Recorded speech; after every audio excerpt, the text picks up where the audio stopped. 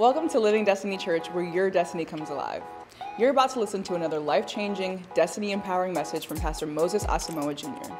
Get ready to receive a divinely inspired revelation from the Word of God that will equip you to fulfill your destiny, walk in dominion, and live in the power of the Holy Spirit. Here's Pastor Moses. Thank you for coming tonight. If you're online, welcome.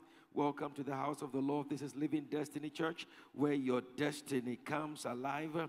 And we believe in that in this house, God is preparing us to do the work of ministry, and God has a plan for us. Amen.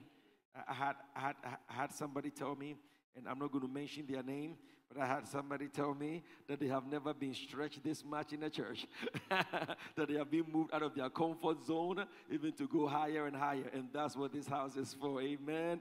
It's for God to break you out of what you know and break you into what you don't know, and even confirm the things that He has already told you, so that He can bring about His glory in your life. Somebody say amen. Well, last few weeks we've been dealing with the different kinds of covenant, and we talked about the Edenic covenant, which is be fruitful and multiply, fill the earth and replenish it. That one is the original covenant. Amen. That covenant still holds. If man did not break any of the covenants, this is the one covenant that we will be operating by, right? So that is foundational. That has never changed. And by the redemption of Jesus Christ, we are back to that covenant again, that I will be fruitful, I will multiply, I will replenish the earth, I will fill it, and I'll have dominion in the earth. Somebody say amen. And then went to the Adamic covenant, where man had now sinned, and God said, now that the seed of the woman shall crush the head of the serpent, and the serpent shall bruise his heel. Minor damage versus a complete destruction of the words of the enemy. And that covenant is fulfilled in Jesus Christ. Then last week we talked about the Noahic covenant. Noahic covenant. And God gave us a rainbow as a sign that He would not destroy the earth anymore. But I believe we read in Genesis chapter 6. So let's begin there. Our next covenant to deal with will be the Abrahamic covenant. But before we get there, I believe God wants us to deal with something today. Amen. So Genesis chapter 6. Genesis chapter 6. If you're online, please grab your Bible and be ready to follow what God is doing in the house. Amen. Genesis chapter 6. And this really is a reminder to us about the state of the earth and how God expects us to be different, how God expects us to stand out, how God expects us to do His work of ministry. Genesis 6 verse 1, Bible says that now it came to pass when men began to multiply on the face of the earth, and daughters were born to them, that the sons of God saw the daughters of men, that they were beautiful, and they took wives for themselves of all whom they chose. Verse 3, and the Lord said, my spirit shall not strive with man forever, for he is indeed flesh, yet his days shall be 120 years. Now, for God to, practically give up on what He created, He said it was good. God looked at every creation. It was good. It was good. It was good. Then he saved the best for last and made man not after any other fashion, but after His own image, like myself. And then many times later, He says, my spirit shall no longer strive with man. I am tired. I am tired of having to. Enough is enough. Jump all the way to verse number 5. Then the Lord saw that the wickedness of man was great in the earth, and that every intent of the thought of his heart was only evil continually. Those are some serious words. Wickedness, every intent of the thought of his heart, only evil continuously. And the Lord was sorry that He had made man on the earth, and He was grieved in His heart. The Bible says that grieve not the Holy Spirit. It seems like the world has not changed. It's only gotten worse. And tonight I want to remind you of something, and then we shall enter into a time of prayer. God wants to use you in the earth. God wants to use you where? In the earth. God wants to do his work in your life in the earth, and God wants to use you as a light. I believe that, and I speak this very much as a follow-up to Sunday's message, and that we want to be used by God, but God is having a hard time distinguishing us from the world. There is a very difficult, it's like God is like, where are we as a church? The church has become so much like the world. The church needs saving before the church can be used to do the saving. And so there is not much we can do about what other people do. But there is something you can do about your life, and how then you can intercede and pray and ask God to move in the lives of other believers in the land. Amen. And so wickedness will abound. Like in the days of Noah, wickedness was abounding. Wickedness will abound. But the reason for tonight, but the goal of tonight is for us to notice the wickedness of the earth and remember that we are called to be different. Right? I think in us, I think this scripture has been abused too long. Where it's like, and Paul said that I became like them so that I can win some. Right? And so because Paul became like them, now we have become so much like them, no one can tell the difference. And it's very hard. It's like nobody wants to be ridiculed anymore. Nobody wants to be called a Christian anymore.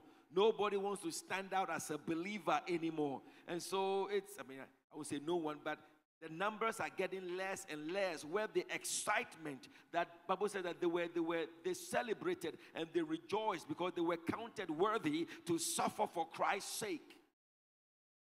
That the love of God, like I will do this again and again and again and again. But we are looking too much to blend into the world. We are looking too much to fade into it. It's very much like we want to be undercover Christians and to win souls like that.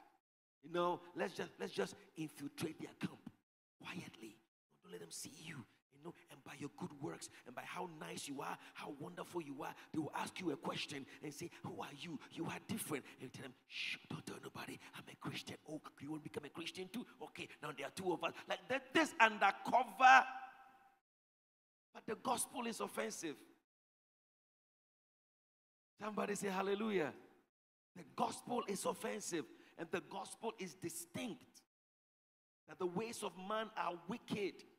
And we cannot just blend in, because when that happens, we begin to take on the nature and the characteristics of the world, and now we begin to defend it. It's unfortunate that the church nowadays ordains homosexuals. That is not the word of God. You cannot convince me by any other spirit. It is not the word of God. We love them, but the word of God is the word of God.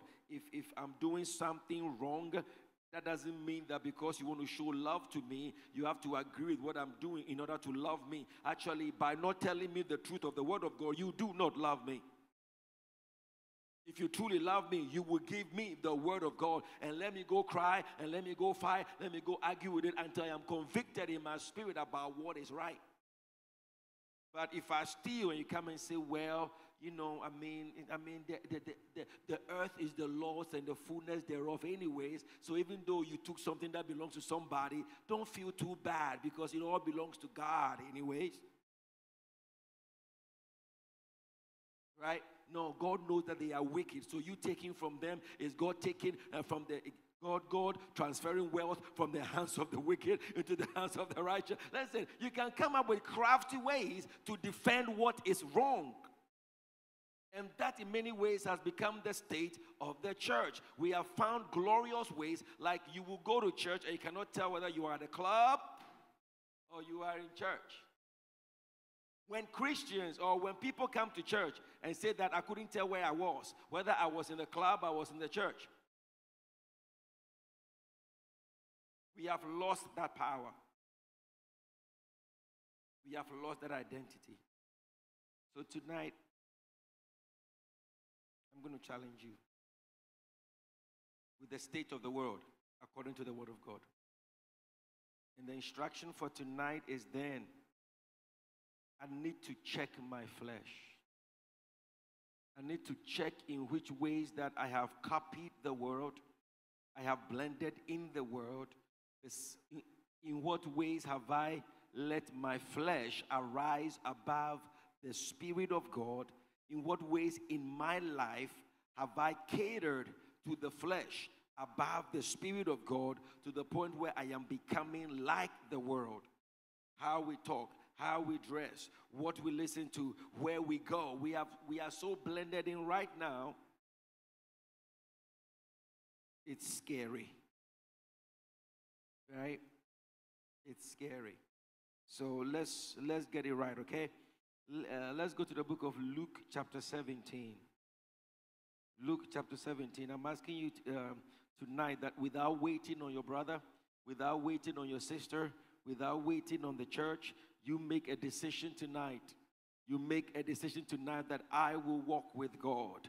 You make a decision tonight that I will stand out. You make a decision tonight that if it comes to me, if in the whole world God is looking for one man who will stand in the gap, if God is looking for someone, he will find it in me. That I will not be so blended in that God cannot identify me. Luke 17, verse number 22. Luke 17, verse number 22. Then he said to the disciples, the days will come when you would desire to see one of the days of the Son of Man, and you will not see it. And they will say to you, look here, look there. Do not go after them or follow them. Now, this is really relevant in this time where people are coming up. You know, at first it was like a cult was so distinguished, we could say, that's a cult. But now we are celebrating cults, right? People are doing their own thing, and we are worshiping man. Man is being worshipped. Man is being exalted above God. Somebody can do something that violates the word of God, and we will give a reason. No, that man is a man of God. Well, if he's doing something wrong, he is wrong. But we will defend the person above the word of God. And Bible says that they will say, here he is, look there, look there. So Jesus is here. People are now calling themselves God. And many people are flocking to them. That's Jesus. But he says, no, do not fall for that. The fact that somebody does a miracle. Church, the realm of the Spirit is the realm of the Spirit. Miracles are not limited to the church. You do understand that? Miracles are not just limited to Christians. Moses put his staff down, became a serpent. Pharaoh says, watch this. Boom! And so don't get tickled by miracles. Don't go chasing after signs. Oh my God, signs and wonders, signs and wonders. Listen, I believe in signs and wonders. I believe in God moving. But if my heart is not transformed by the word of God, signs and wonders become a temporary entertainment. And the world wants us to be focused on signs and wonders. Look there, look at that man. Oh man, when he swings his hand, people just fall. And so what? I believe in the power of God, but the power of God to save. The power of God to transform. The power of God to break the yokes of the enemy. The power of God to empower his people to live righteously. The power of God to break generational curses and cause your bloodline to flourish. That is the power of God. But power that is just for display. To the point where people are now faking signs. Put their hands in a chemical and then put it in water and then shake, and it becomes red. It is the blood of Jesus. It's just science. No. The compound is on their hands. When it dissolves, it turns red. They take a chemical, I'm gonna just touch it, and then it will light up fire of the Holy Ghost, and they fake, and then poof, fire. And the church is tickled by it. When Bible says that discern, check every spirit, examine every spirit, because they are going to tell us Look there. Look here. He's here. And if we fall for it, we will become like them. Look at verse number 24. For as the lightning that flashes out of one part of heaven shines to the other part, real fast, right? That's the dramatic presentation. So also shall the Son of Man be in his day. Verse 25. But first he must suffer many things and be rejected by this generation. And as it was in the days of Noah, that's why I wanted us to read Genesis 6. Man was wicked. Man was evil. Bible is saying in the book of Luke, just it said in the book of Luke, right? As it was in the days of Noah, so it will be also in the days of the Son of Man. So what we saw in the days of Noah, that grieved the heart of God. The things we saw that God regretted that he had made man. Bible is saying that now it is happening. And so it is not because of our technology and our advancement does not mean that the church is big. And now, yes, God is moving around the land and the nation, but I'm saying that wickedness is abounding. And I can say clearly that the love of the church is shrinking. The church in America is dying. Churches are closing faster than anything else. And they are being turned into clubs and mosques. Pastors, about, I think they said it was like 60%, no, it was like 40% of pastors every day think about quitting. But we don't think on that, right? It's just, oh, another church. But the church as a whole is not walking in power because we have sought to be like the world. That will not be our portion in the name of Jesus. That will not be your portion in the name of Jesus. This is the state of the world. Verse number 27. They ate, they drank, they married wives. They were given in marriage until the day that Noah entered the ark and the flood came and destroyed them all. The Bible says, let me give you another example. Verse 28.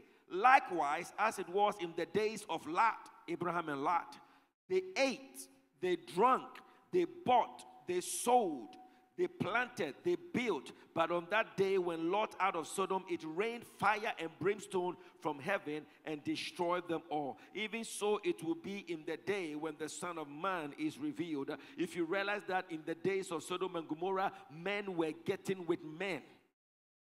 The people came out and said, the men that have entered your house, bring them out so that we may have relations with them. And so what we are seeing here glorified on TV, what we are seeing here glorified in the world like human rights is actually something that happens in the day of Noah, happened in the day of Lot, and are happening right now. Let's not get deceived by human rights. Okay, it's your right. It is your right. I think one of the most difficult things to do in this country is to be a Christian president. Because as a president, you are bound to operate by the U.S. Constitution. And your internal decisions are governed by the Word of God. But here you are. Is everybody a citizen of the country? Yes? Is everybody a citizen of the country? Is everybody saved? No, not everybody is saved, but is everybody a citizen of the country?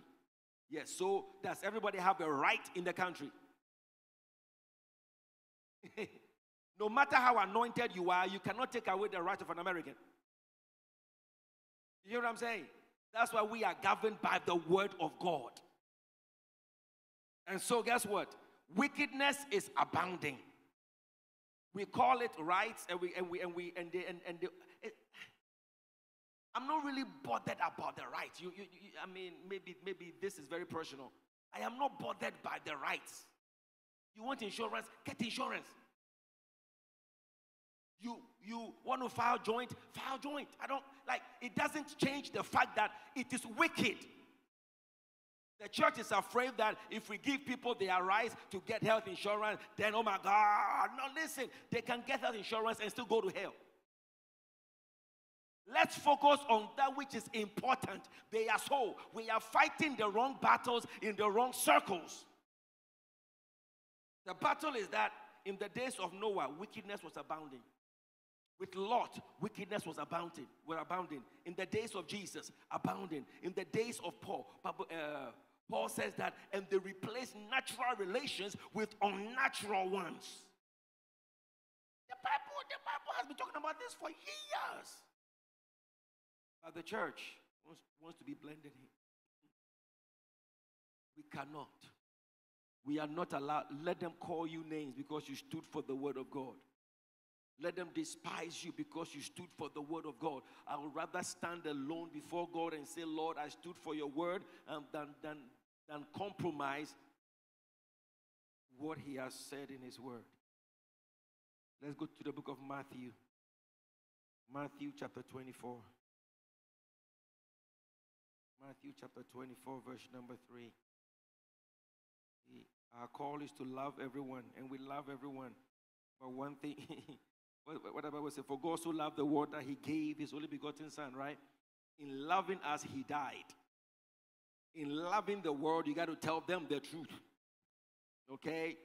Death was the evidence of his love. And we want just kindness and sweetness and don't offend them. No.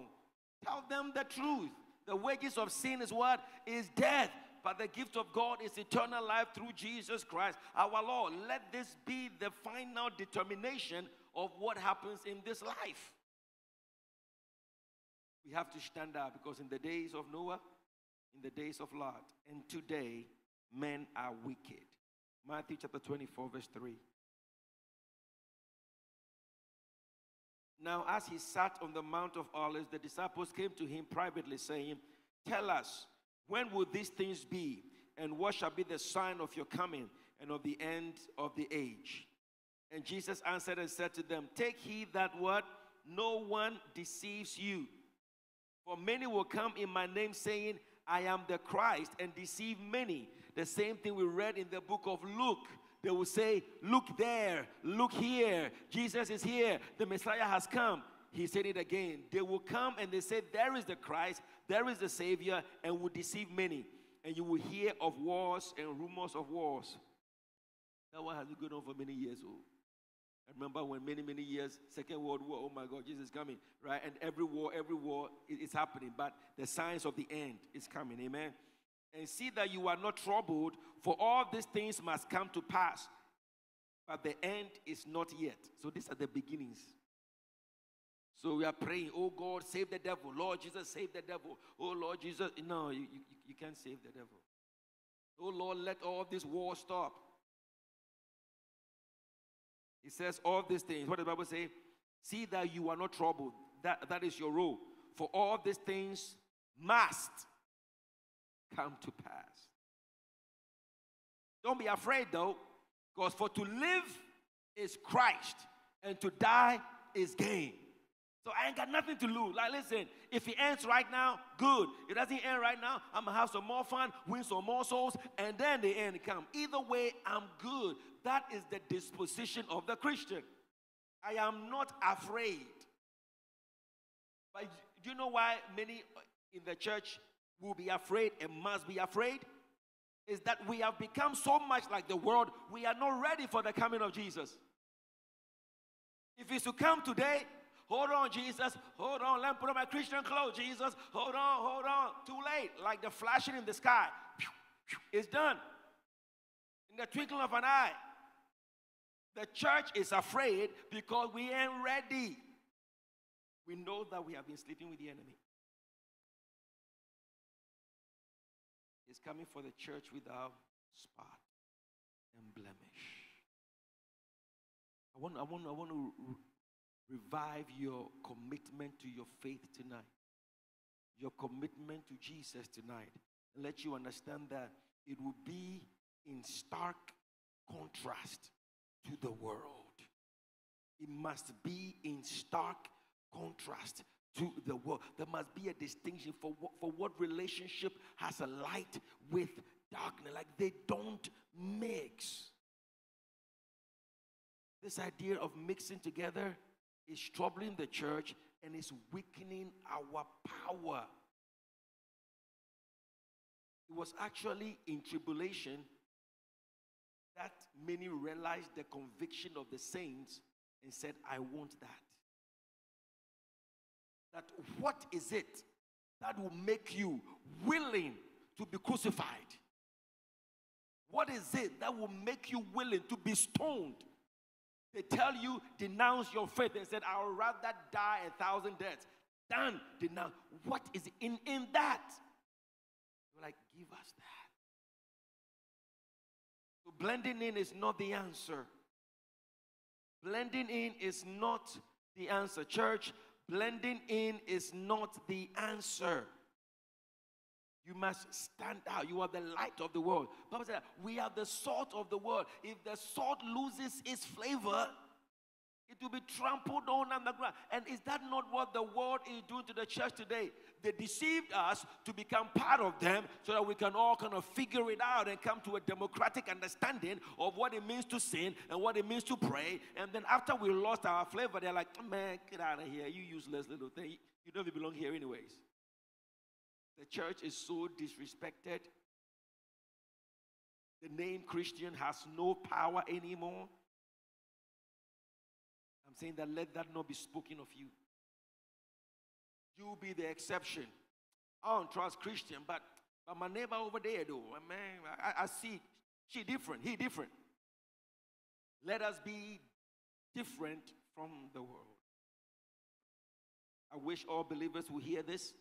I pray all believers will arise to this truth so that the fire of God will go to the nations. Amen. Verse number 7. For nation will rise against nation and kingdom against kingdom, and there shall be famines, pestilence, and earthquakes in various places. All these things are the beginning of sorrows. Is the what? Is the beginning of sorrow. Look at verse 9. Then they will deliver you up to tribulation and kill you, and you will be hated by all nations for my name's sake. How will they identify you if you are part of the world? Right? He's saying that because you stand out, because you are distinguished, they will deliver you and you will be hated. Verse number 10. And then many will be offended, will betray one another, and will hate one another. In the mixture of all this confusion, then many false prophets will rise up and deceive many. And because lawlessness will abound, like in the days of Noah, like in the days of Lot, like in the days of Jesus, like in the days of Paul, like in our day. But he who endures to the end shall be saved. And this gospel of the kingdom will be preached in all the world as a witness to all the nations, and then the end will come. Somebody say hallelujah. So the nature of the world is wicked. Let's stop defending the wickedness of the world. It ain't that bad. No, it is that bad. It is that bad. It is the murders and the killings and the racism and the unfairness and oppression and lying and stealing and cheating and immorality. It's rampant. It is indeed wrong. It is indeed everywhere. It is indeed, unfortunately, in the church. I shake my head every single time I hear stories about what happens in the church. That the immorality and the disorder that is in the house of the Lord. We don't fear God. You see, maybe God should bring back the days of thunder and lightning. Ground open, swallow you up, gone. What did he do? Oh, I'm doing that. Right? Like a little warning shot to let you know that this will happen when you do that. But the mercy of God has been taken for granted. But I'm asking you tonight, and God is challenging us tonight. Let us be different. Let us be a different church. Let us be a different people. People that walk rightly before God, that stand upon His word. And that if I sin and I say, and God says, you have sinned, I say, Lord, forgive me. Like, we are quick to repent. We are quick to get back in line with God. Like, that is our goal, to be right with God instead of pleasing man. Whom shall we obey? I'd rather obey God than man. That must be our conviction. That must be something that we are not willing to edit, because the church is in a dangerous place right now. I don't care how many stadiums are filled for worship. Listen, the church is in a dangerous place right now. Sometimes I believe we only do that as a matter of warming ourselves. Oh, there's still some of us. Amen. But the power of conviction, the power of transformation, the power that breaks the flesh, the power that convicts you to say what you are doing is wrong, the power that pushes you to his presence to seek his face so you can stand out. We don't want that power. We want the firework. Oh, that was an awesome time. I'm not against the worship. I'm saying that whilst we are doing that, let's check ourselves. Whilst we are declaring that he is good and he's mighty and he's great, search me, O God, and know my thoughts, I pray, and see if there be any wicked way in me. Like, we should not be comfortable or content with stepping out of the house when I know that I am not right with God. Instead of saying, I got no, I'll deal with that later. Everybody is doing it anyway. No, that is too loose between you and God. You can't change your neighbor, right? We can't change other people. That's why you are hearing the word today. I want you to make that decision yourself, that I will not leave my house. I will not pretend I am okay when I know I am not okay with God. Because he searches the heart. Listen, you can come to church and yes, Lord, yes, Lord, yes, Lord, hallelujah, yes, Lord. Oh, thank you, Father. You can do all of that. If your heart is not changed, with their lips, they praise me, but their hearts. Let us not be like that. We will not be a people like that. We will not be a church like that. We will not be a congregation like that where we are impressed with the outward appearance. God looks at the heart. And so I encourage you, do not come to the house of the Lord looking to pretend. I come here. Listen, that's why I don't take worship off. I don't stay in the back, and then when worship is over, let's introduce Pastor Moses and I come. It's my moment. No. The same way you are worshiping and needing a touch from God, I am here. I'm here having my church with God, where he's encouraging me, where he's rebuking me, where he's challenging me. I'm having an encounter with Jesus.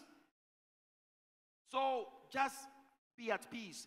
Everybody here, everybody who comes to the house of the Lord needs a check-in. So stop pretending you got it together, because we all know, because you are coming to church, you ain't got it together. Hallelujah. And I always remind you, the moment you feel that you got it together, we're going to pray the angels to come take you away, because now you're making all of us look bad. Your perfection is ruining our imperfect picture. And so you got to go so that we can know that Jesus is working on us. Don't pretend. Don't pretend. Come broken. Oh, Lord God, I am a sinner. Lord God, I have violated your word. Lord God, I need you. A broken and a contrite heart, he will not despise. Pretending you have it together is what has moved the church to where we are right now. Where there's no more godly sorrow, where there's no more godly repentance, where there's no more a heart that is seeking after God. Why should I repent if I am okay? So all you have to tell me is, it's not that bad. If it's not that bad, then I don't need to repent, because it is not that bad. But we know that wickedness is abounding in the earth. Look at verse number 12. And because lawlessness will abound, the love of many will do what? Grow cold. Matthew 24, verse 12. And because lawlessness will abound, the love of many will grow cold. So that means you began hot. You were on fire for God. Your heart burned for the things of God. When they mention Jesus, you're like, who, my love, my God, my King. You're excited about God. But now, because wickedness is abounding, your temperature is coming low.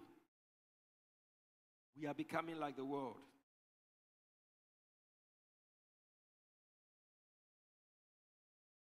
The hard question will be, if they put an unbeliever next to you right now and they watch both of your lives, will there be a difference? Let me take it to a more dangerous level. If they took an unbeliever and you and put you together, and that unbeliever was a kind, sweet, caring, gentle person, would they tell the difference? Because if there's no difference of power and the hand of God and the conviction of God and His presence upon your life, then you are just a nice, cute, gentle, kind unbeliever. You see, the church has lowered our level of power down to be nice. And so far as I am nice, then they will see my light shining and say, wow, why are you so kind? Listen, they are very, even probably more kind unbelievers than they are believers. So kindness is not enough. Being generous with your money is not enough. The world gives more than the church. So let's not limit the power of our Christ and the power of the cross down to I am a nice person, so I am good. For your righteousness is as filthy rags. There must be a distinction. God is calling us to have a distinction. Yes, it's uncomfortable when you stand out, but because God's light is shining upon me, I'm excited. Stephen, standing out, being stoned, smile on his face, like, here I come, Jesus. Let's do this. Some of us, let them tell us that because you are Christian, I'm going to turn the AC up from 71, 72. Oh, no, don't do that. It's going to be hot. It's too hot. Hallelujah. Let's stand out. Somebody say amen. So whilst there's wickedness in the earth, what must we do? 1 John chapter 2. John, 1 John chapter 2. 1 John chapter 2, verse number 15. 1 John 2:15. So how can we be distinguished? How do we stand out? And I know this message may not be popular, but that's what we need to hear. If we are going to be a powerful church and a powerful people, and even outside of church, if you are going to be a powerful person, walking in His presence and walking in the fullness of God, this is what must happen. There must be a clear demarcation, a clear distinction from the world. 1 John 2 verse 15. Do not love the world or the things in the world. Don't love money. Don't love money. Don't love money. The fact that money can buy you nice and wonderful things doesn't mean you love it. You serve God with money. You don't serve money. Right? And many of us have forgotten just how it is to be content. How to be content with what you have. That you have shoes on your feet. Thank you, Lord Jesus. That I have a place to lay my head. Thank you, Lord Jesus. I was complaining about my shoes until I met the man who had no legs. Mm. Jesus.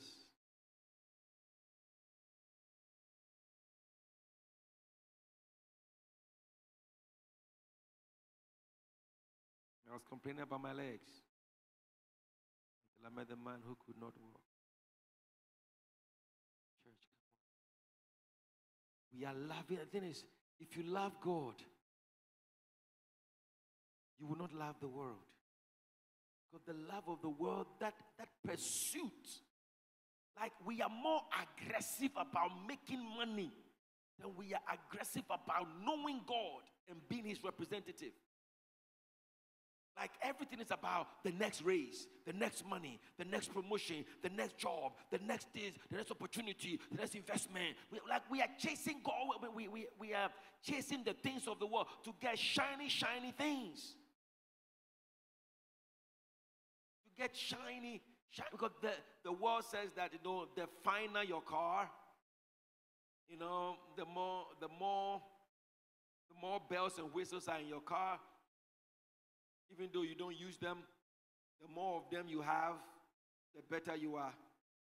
We have all upgraded our phones to the newest or the past 3 years. Half of the phone you don't know how to use. All the benefits they sold you, that you're like, yeah. You still don't know how to find your name. What is this? There are simple things on your phone you still don't know how to do. But when the next one comes, you must get it because all your friends have it.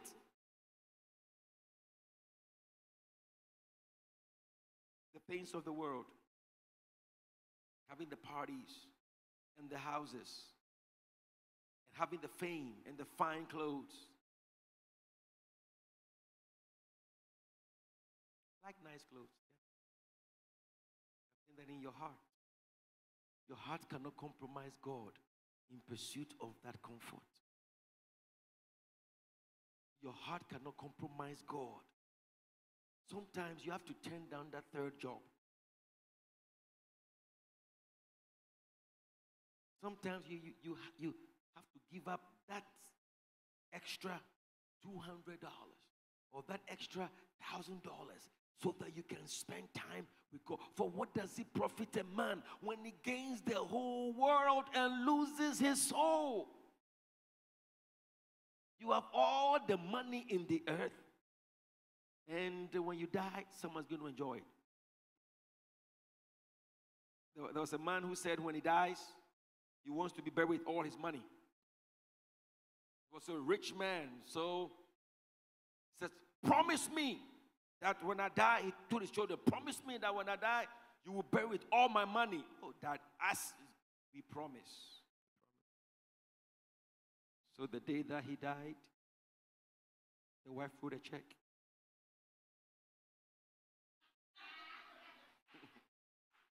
And put the check with all his money in the coffin. Go cash it. Your money doesn't go with you. It cannot go with you. So all that pursuit and all that longing, don't love the world or anything in the world. For anyone who loves the world, the love of the Father is not in him. The same way the flesh is at enmity with the Spirit, the same way the love of the world is at enmity with the love of God. Remember, from the first month of covenant discussion, I laid this foundation. You cannot have a covenant with two enemies. If they are not in agreement, you can't have one as your friend and not the other because they don't like each other. The Father and the world are not together. The Spirit and the flesh are not together. So you can't pursue any one of the world or the flesh. It says don't love him. For all that is in the world, the lust of the flesh, right? The comfort.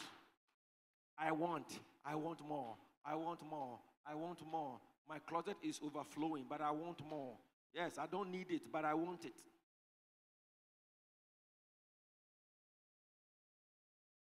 The lust of the eyes, glistening, whatever is famous, whatever is applause, whatever is nice, whatever, pursuing that. People are compromising the word of God because they don't want to lose crowd. They will not correct when evil is wrong or when things are done the wrong way, because if I preach on this, half the church will leave. And I need people to see me as the one who can gather crowds. Let's ask them, how many of you are willing to eat of my body and drink my blood? They said, yeah, that's where we draw the line, bro. And they left. Jesus was not in the business of gathering a crowd. The last of the eyes. Stop the pursuit of gathering things that moth can destroy, where thieves can steal. Stop gathering things that rust. Stop gathering things. Pursue the things of God. Seek ye first the kingdom of God and his righteousness, and all these things shall be added unto you. I'm saying that you have to be radical about it. You have to be clearly distinguished by it. What God doesn't want us to do is to say, well, I'm a Christian, but you gotta do what you gotta do. No, a clear distinction. I pursue God first. He's number one in my life. He's not only important in my life, he is number one and the only in my life.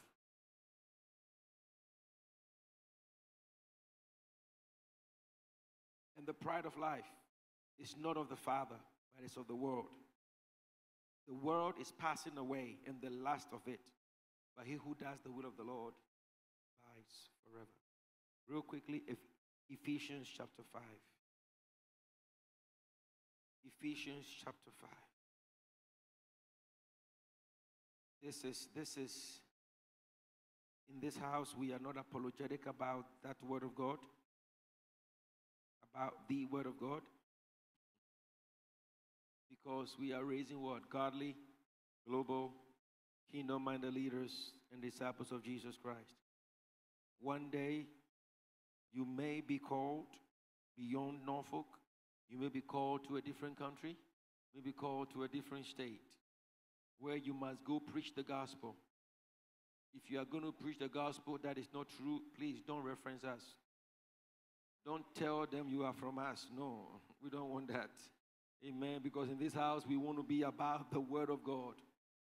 I want to send you out where you are clearly radical, where you are clearly insane, where you have clearly lost your mind for Jesus, and you are ready to lay your life down for the sake of the gospel. I will preach the truth no matter what it costs me, because it is the truth, and the truth is the truth, and so the truth is what I speak at all times. It is always right to do the right thing. It is always right to speak the truth. Don't compromise the word of God with the hope that you will gather more people and then you will eventually convince them to do right. Whatever you win them with, you have to keep them with. You understand that? If you want them with lies, you got to keep them with lies. That is why in this house we pray. If you stay, you would have seen prayer so much. If you don't want to pray, you won't survive. It's on purpose.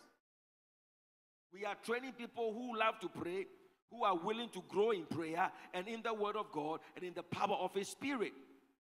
And if you don't want to do that, you're going to be like, that's too much. That's okay. So we are going to be a people that stand out. Somebody say amen. Ephesians 5:14. Ephesians chapter 5, verse number 14. Let us go beyond being nice people. Let's be powerful people, full of light. Amen. 5:14. For all the law is fulfilled in one word, even you shall love.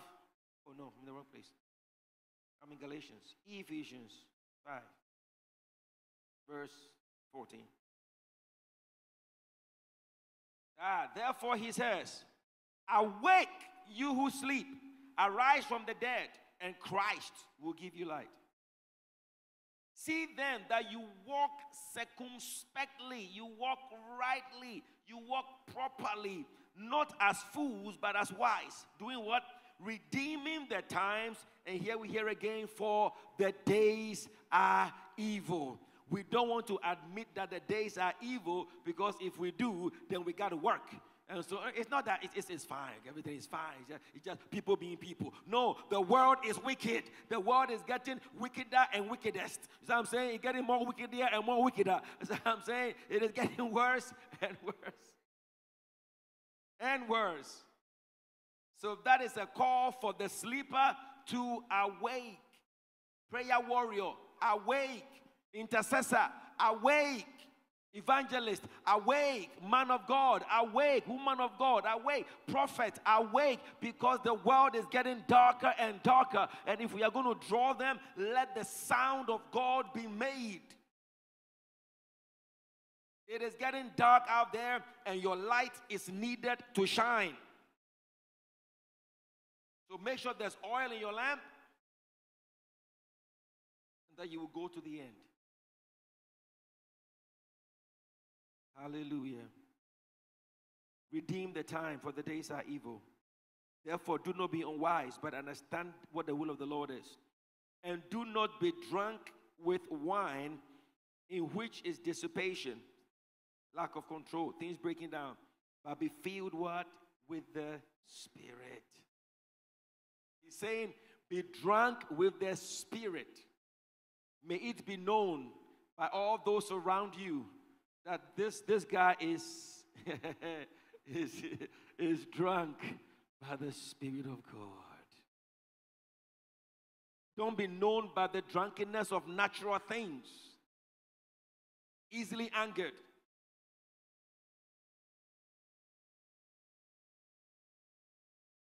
Revengeful. Bitter.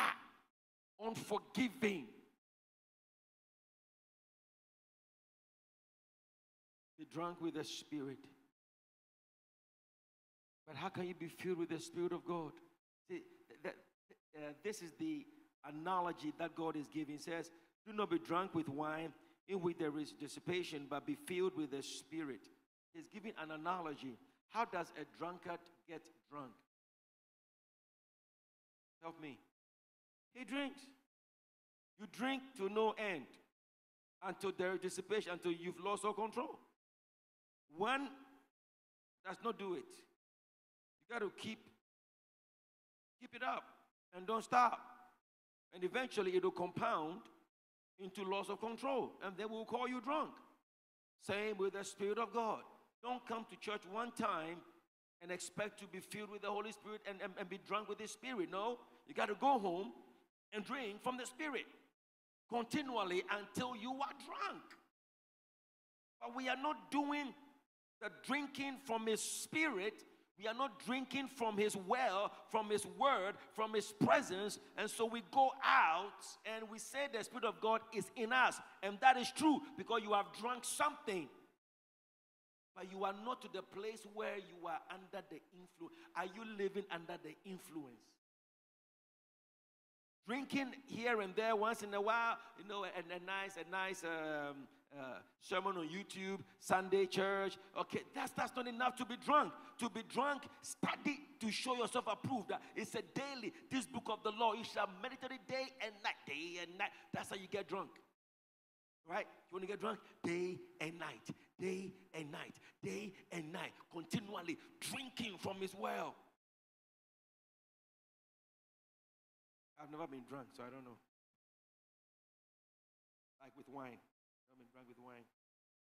But I'm going to make an example here. If it is correct, you take it. If it's not correct, come back and correct me. But I can assume that when someone first starts to be drunk, one bottle and they were like, oh, they've lost it. The next time, the one bottle may rock them a little bit. So now they need like 1.5 to really get there. And then after their body has mastered 1.5, now that is no longer enough to tip them over. So now they must do 2, because capacity is increasing. And so can I say that what you used to drink of the Spirit, one fast a month, that you were like, whoo, I'm excited. After a while, that is no longer enough, because the world is getting more wicked and you have gotten used to this. So now you need to go to 2. And once your life gets used to 2, you want to be drunk, then 3. If the Holy Spirit is becoming familiar and normal to you, then 4.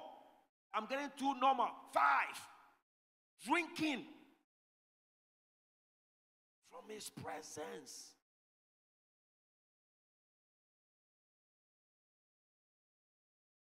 Otherwise, we'll have a form of godliness.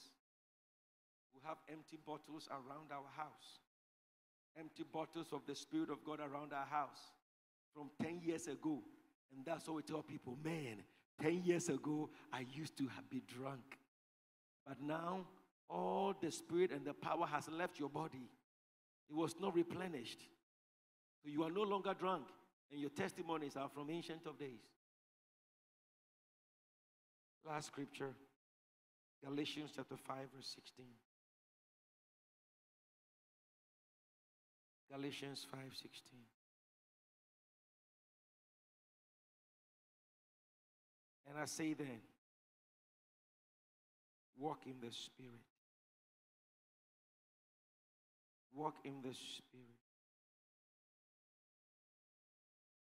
Walk in the Spirit. And you will not fulfill the lust of the flesh. Can we before we even finish that, okay, let me read through it. Galatians 5:16. I say then, walk in the Spirit, and you shall not fulfill the lust of the flesh. For the flesh lusts against the Spirit. They don't work together. And the Spirit against the flesh. The flesh don't like the Spirit. Spirit don't like the flesh. God don't like the world don't like God. And these are contrary one to another, so that you do not do the things you wish. You are torn between the two of them. You just stay in the middle. But if you are led by the Spirit of God, you are not under the law. And the works of the flesh are what? Evident, which are adultery. It is wrong. Someone say it is wrong. It is wrong. It is wrong. It is wrong. It is wrong. Doesn't matter if they call themselves a prophet, a chief apostle, a supernatural pastor. It doesn't matter what title they have on them. Adultery is adultery, and it is wrong. Sorcery, wrong. Witchcraft stuff, wrong. Hatred, I hate.